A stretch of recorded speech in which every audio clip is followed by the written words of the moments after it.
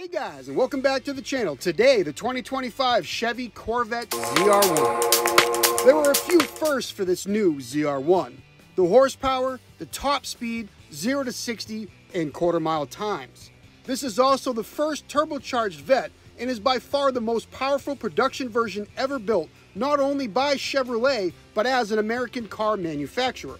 The GM engineers who developed this new C8 ZR1 said it was obvious very early on that they are dealing with something very special. During its first drag strip launch, this rear-wheel drive, mid-engine Corvette rocketed itself through the quarter mile under 10 seconds. During its first lap at GM's Milford Proving Grounds, it posted a faster time than the previous gen ZR1. At Germany's famous Nürburgring racetrack, all 4 Corvette test drivers surpassed the 200 mile an hour on their first lap. And the firsts don't stop there. The 2025 Corvette ZR1 is also the first turbocharged Vette and the first production model to produce over 1,000 horsepower. 1,064 to be exact. This makes it the most powerful Corvette ever to come out of the factory.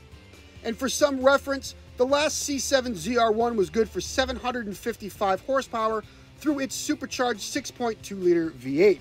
And even before that, the C6 generation ZR1 made headlines when it produced 638 through its LS9. This new ZR1 packs some impressive numbers in the torque department.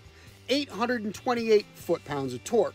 The first 800 is available at 3,000, and torque is also limited in the dual-clutch transmission through the first 2 gears to preserve it. The dual-cam small block does share some similarities, such as their block design, displacement, and the exotic flat-plane crankshaft. However, along with the LT7's twin turbocharge that produced 20 pounds of boost, has a host of unique parts. That list includes exclusive intake that is painted edge blue, paying homage to the ZR1 Blue Devil, both port and direct injection, and stronger connecting rods, new pistons, head castings, along with a lower compression ratio of 9.8 to 1 versus the LT6's 12.5 to 1. And the LT7 also introduces a useful anti-lag system to help maintain responsiveness. The Chevy Corvette has long proven it can play with the pricier exotic sports cars. It even became more super-like when the C8 generation made its switch from front to mid-engine format. Unlike every other C8, the ZR1 ditches the front trunk in favor of a flow-through hood that not only provides extra downforce, but also directs air through a heat exchanger. The ZR1's other cooling tricks include a duct built into the air sides that help cool the rear brakes, and there's also more cooling ducts for the engine on the rear hatch. The ZR1 also offers a convertible body style, but it's the coupe that references the split rear windows seen on the second-gen Corvettes. Every new ZR1 comes standard with magnetic ride 4.0 dampeners and a staggered wheel setup, 20-inch out front and 21 in the rear, wrapped around a set of Michelin Pilot Sport 4S tires. There is also a stiffer spring setup with even stickier Michelin Pilot Sport Cup 2 tires that are included in the track-focused ZTK package. That package also adds front dive planes, underbody strakes, and are added for downforce, a tall gurney flap that attaches to the lip of the hood, and that massive rear wing. Those aero add-ons are available specifically through the ZTK setup as part of the Carbon Aero package, and Chevy says that all these aero bits provide up to 1,200 pounds of downforce, and this new ZR1's estimated top speed of more than 200 miles an hour. And to bring this monster back to normal speeds, it gets a specifically designed set of carbon ceramic rotors measuring 15.7 up front and 15.4 out back. Again, a first, the biggest factory brakes ever set on a Corvette. And unlike the Z06's optional carbon fiber brakes, the new ZR1s are made of a material that is designed to last longer and deal with heat even better.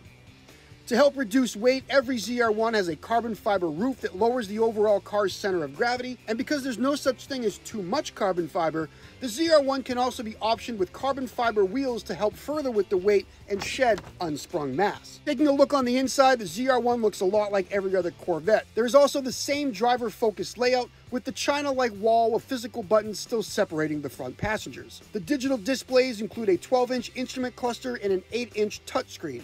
For the Tiger Wood fan, you'll be happy to hear that the cargo area under the ZR1's massive rear hatch and wing have the same volume as every other Corvette and the same room for 2 golf bags. The ZR1 also has unique interior badges and plaques along with a boost gauge. Opting for the higher spec 3LZ trim brings unique stitching on the doors. The cabin can be had in a habanero color scheme, and there's also an option for blue stitching. The 2025 Chevrolet Corvette ZR1 will go in production next year and will be built alongside the regular Stingray, Z06, and E-Ray at GM's factory in Bowling Green, Kentucky. We're told pricing won't be released until closer to the start of production, but we know the ZR1 will cost more than the hybrid all-wheel drive Corvette E-Ray. Personally, I'm thinking that this new ZR1 will start somewhere around the $169,999, and a fully loaded will push it well into the $200,000 price point. Now, with that said, the Corvette has always been the vehicle that gives you a ton of performance for not a lot of money. But here, not only this new mid-engine layout, but for now with more than 1,000 horsepower, this is a serious contender with the big boys from Lamborghini, Ferrari, and Porsche. Obviously, we'll have to wait to see just how fast this is around the track, but for now, we can marvel at the gorgeous bodywork and enjoy what GM has created. The best Corvette to date, by far.